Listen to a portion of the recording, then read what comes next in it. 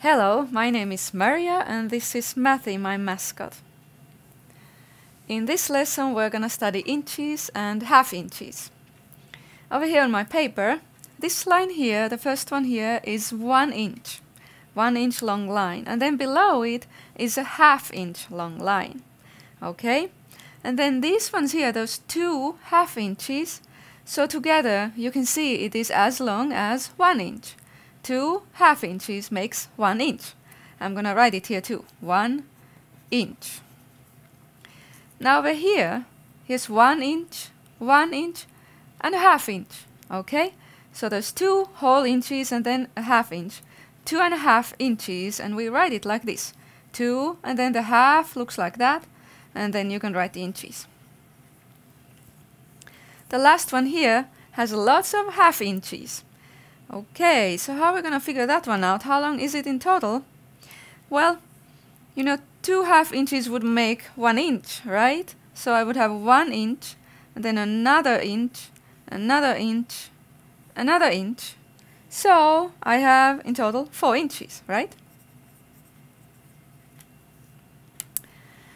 And now we're gonna measure some things and also draw a line using a ruler.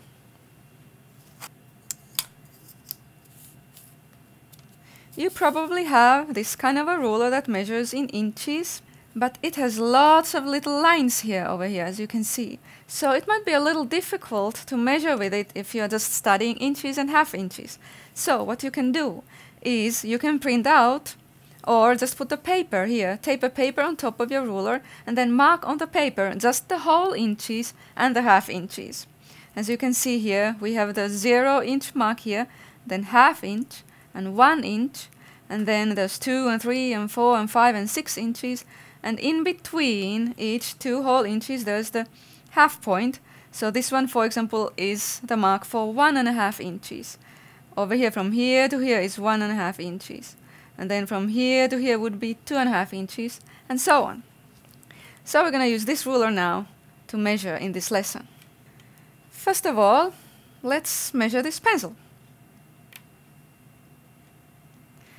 Remember, I need to line up this end of the pencil with the 0 mark, okay? And we can see that the pencil is between 3 and 3½ inches long. It is about 3½ inches long, okay? And now, let's measure this marker pen, nice pink marker pen.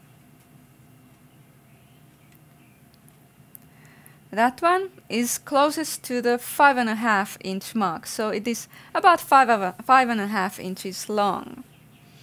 Is that Mathy? Okay, draw a pretty line. Yes, how long will I draw it? 8½ inches. Okay, I'm gonna now draw a line that's 8½ inches, like Mathy told me. So I need to go somewhere here. You see here, in my ruler where the paper doesn't reach, here's the 8 inch mark and here's the 9 inch mark, and halfway between them, this line that is a little longer than the others around it is the ½ inch mark. So 8½ inches is up to that line there. Okay, I need to hold the ruler down tight with my one hand, start at 0 here. Here we go. Over there. Does it look good, Mathy? Sure does. Okay, now let's estimate how long this clothespin is. What do you think, Mathy? How long is it in inches? Oh, 3 inches? Let me think. I'm gonna guess 3½. Now we're gonna measure.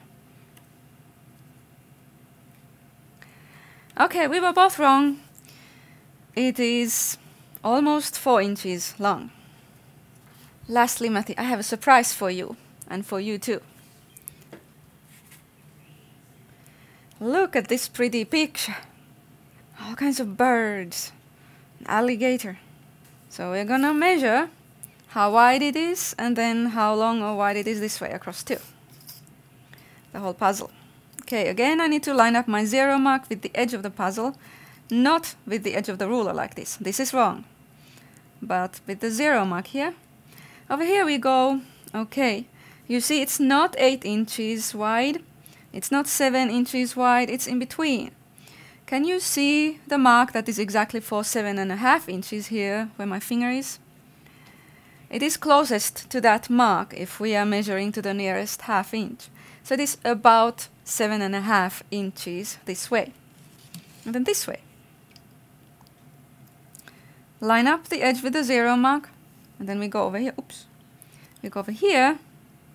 It's not exactly any amount of inches, again. Between 6 and 7 inches, and over here is my 6.5 inch mark.